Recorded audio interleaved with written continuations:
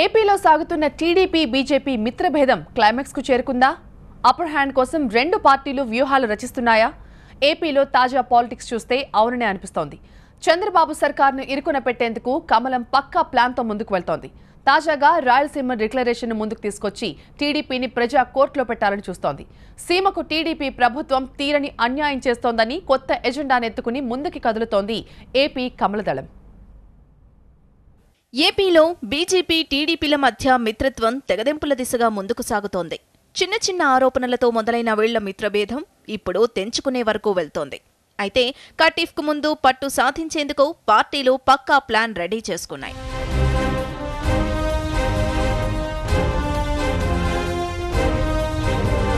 దీనిలో భాగంగా టీడీపీ టార్గెట్గా రాయలసీమ డిక్లరేషన్ను తెరపైకు తీసుకొచ్చింది బీజేపీ. 2 కోట్ల మంది సీమ జనాభాకు చంద్రబాబు తీరని అన్యాయం చేస్తున్నారని, సీమకు చెందిన కీలక నేతలందరినీ ఒక వేదిక మీదకు తీసుకొచ్చి ప్రభుత్వం మీద ఒత్తిడి పెంచాలన్నది బీజేపీ వ్యూహం. అధిక సంఖ్యలో మాజీ ఎమ్మెల్యేలు, ప్రజా సంఘాల నేతలు పాల్గొనే ఈ సభకు బీజేపీ ప్రత్యక్ష లేదా పరోక్ష మద్దతివ్వనుంది.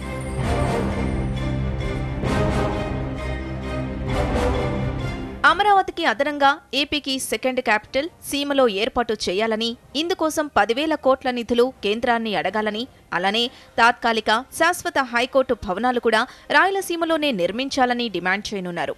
రాయలసీమ అభివృద్ధి పనుల కోసం వచ్చే బడ్జెట్లో ప్రత్యేక నిధులు కేటాయించాలని గళమెత్తనున్నారు.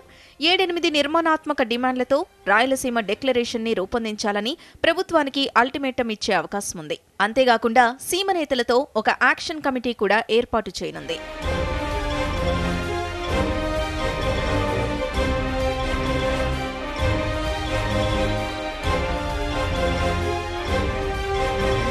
విభజన హామీలు అమలు కావడం లేదు, కేంద్రం ఏమీ ఇవ్వడం లేదన్న సాకులతో తమను కార్నర్ చేస్తున్న టీడీపీ నేతలకు ఈ విధంగా చెక్ పెట్టాలన్నది బీజేపీ ప్లాన్.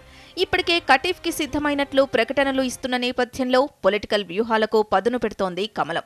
అభివృద్ధి కోస్తావైపు కేంద్రీకృతమవుతోందనే ప్రచారం జరుగుతున్న నేపథ్యంలో రాయలసీమ హక్కుల పేరిట ఉద్యమం లేవనెత్తి చంద్రబాబును ఇరకాటంలో పెట్టాలన్నది ఏపీ కమలనాథుల ప్లాన్. మరి బీజేపీ వ్యూహాన్ని టీడీపీ ఎలా ఎదుర్కొంటుందో చూడాలి.